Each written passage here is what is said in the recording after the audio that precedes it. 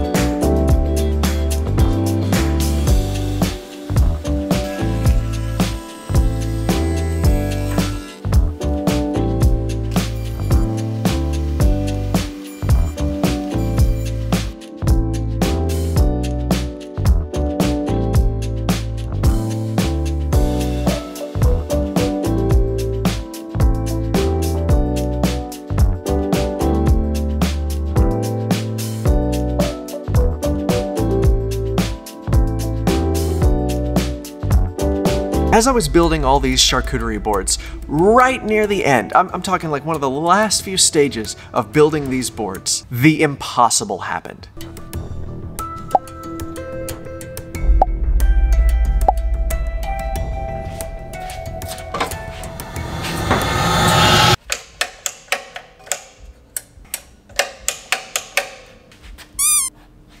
I was just a few steps away from finishing, and our most important tool in that step of the process, our drum sander, broke on us. This is our most reliable tool. It's never given us any problems, and it just quit. It wouldn't turn on, the belt wouldn't feed things across, the drum wouldn't spin, nothing about it was working. I needed a working drum sander, and I knew it had some sort of electrical problem. I did not have time to pull out the multimeter and diagnose the problem. I had all these boards to finish, and then I had to build a couple hundred cutting boards for the holiday season prep too. And this model of drum sander has been back ordered since COVID, and I couldn't find another one. And after a quick Google search, I found out that I would have to spend over $500 just to replace all the parts I thought could be broken. The brain box, what makes this tool so great, is this little computer chip that intelligently speeds up or slows down the conveyor belt to match the material removal. It's a really great system as long as it works. That day, I finished 20 boards by hand. I just went up through the grits with the palm sander, but that took the entire rest of the day. I could not do the entire batch of boards like that. It would just waste way too much time. So with enough boards on the inventory rack that we wouldn't run out in the meantime,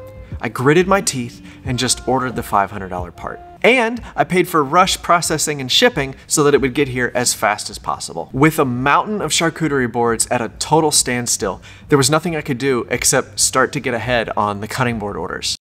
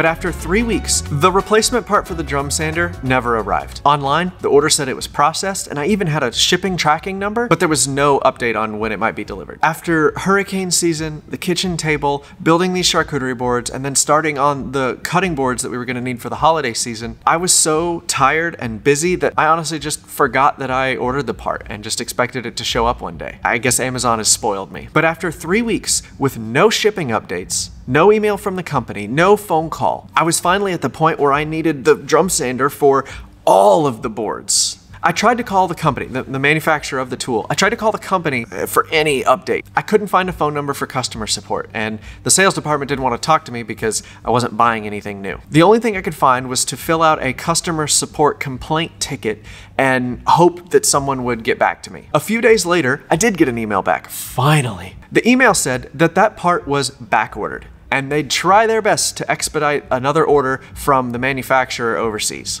I was mad. Ooh, I was mad. I was mad at myself for not checking on the order sooner. I was mad at the company for taking my money and then not even giving me so much as an email to let me know that they didn't have the part in stock. And even then, it took them 3 weeks. They didn't even know that they were out of stock until I finally found a way to their customer support, and then they realized that they didn't have any in stock. I was just livid. But I get it. I get it. Mistakes happen. They're a big company. They got a lot of orders. Surely it was just a mistake. So I calmed down a little bit. Very politely, I just asked for a discount or a refund of some kind. I was very nice about it. I wasn't rude. But surely this company would do the right thing and just make it right. They said no. I had paid full price and for rush processing and shipping, and they didn't even bother to contact me until 3 weeks later, and I had to file a complaint in order to get any kind of response. And then they still defended that I should have paid full price. This is not like me. I usually do not squawk about things like this. That's just not my style. But I just don't think I should have to have paid full price for this when I got far less than a full price experience. It's just so frustrating to see another big company make so much money and just have a terrible customer support system. We're trying our best over here to serve the customer and meet their needs and exceed their expectations. And we get punished if we don't, because we don't make money if we don't. Customer service just doesn't seem to matter anymore once your business reaches a certain size. Maybe that's just how it is in business and I need to just get over it. But enough of my own pity party. This experience just made me want to build and sell even more product this holiday season. A week and a half later, the replacement part eventually did show up, and for a moment, a terrible thought crossed my mind.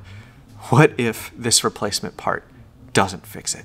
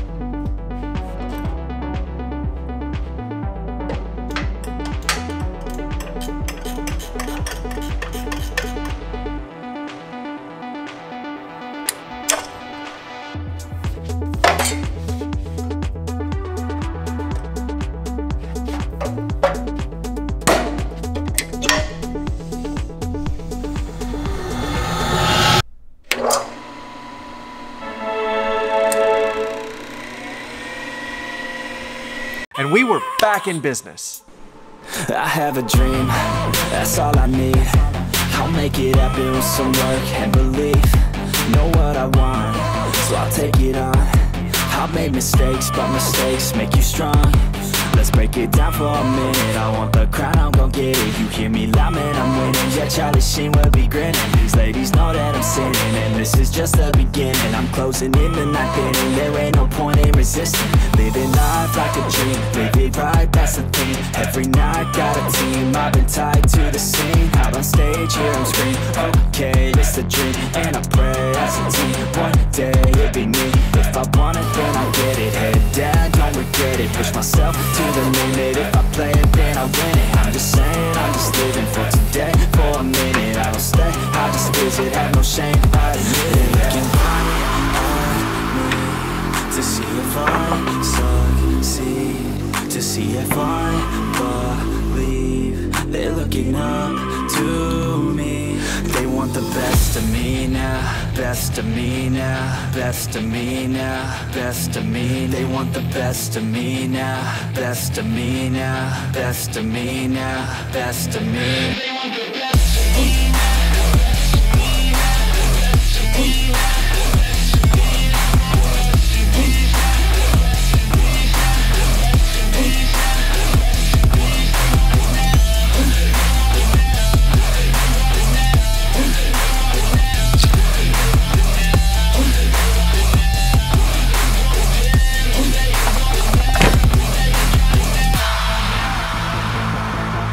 Swear to God, man, I'ma make it soon. Silence all the haters as they see us making moves. I do what I want, so I got nothing to prove. Staying motivated, teaching others what to do.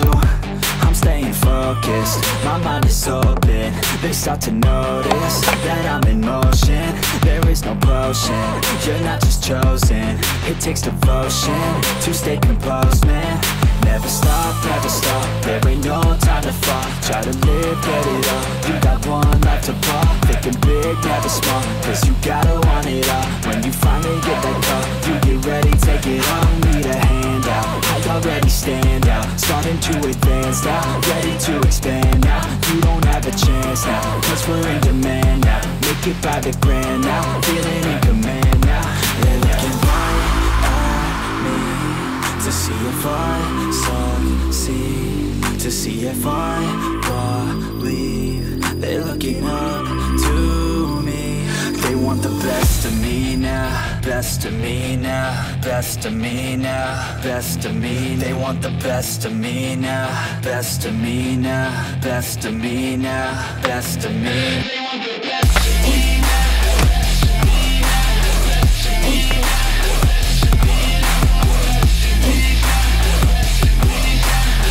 This is why we know our business needs to make money in addition to just materials and labor. The business has got to make money too. Had we kept our prices low like they were when we first started our business, there would be no way I could have made a profit and fixed the machine. But fortunately, we've learned that lesson. And with that wisdom, we now price high and we don't have to worry about catastrophic things like this as much. Stuff like this just isn't the end of the world. Believe me, it's frustrating. It's irritating. I don't like having to mess with it. I'll eliminate it as much as I can, but it's not the end of the world. We made a profit this holiday season and our business continues to grow. We delivered everything on time, although we were pretty close, but we delivered everything on time, everybody was happy, and our reputation was left intact. I'm still waiting on the company to do the right thing in my mind, but I'm not gonna hold my breath. I'm just so glad we have never taken tool sponsors. I just always want to be able to use the best tool possible. I don't want special treatment because I'm a YouTuber. I just want my stuff to work. I don't want to overcomplicate what tool I have to buy based on relationships with certain companies. Needless to say, we will be considering different companies when we need to upgrade our drum sander, as well as writing up a policy on our end to make sure that we check up on orders for replacement parts. But until then, I will be so grateful for everything that we have. I was able to finish all the boards for this holiday season. Everything got delivered, even though I lost some serious time and it looked like we were going to be cutting it way too close. Thank you so much for watching and hearing this story. Subscribe if you want to hear more like it, or join the Stud Stack if you're trying to sell what you make. The Stud Stack is a community of other maker business owners that share their struggles and their lessons so that we can help each other out as we grow our businesses. We're just trying to encourage everyone to get to the next level faster. But don't forget about the Box of Scrap Challenge, and we will see you on the next one.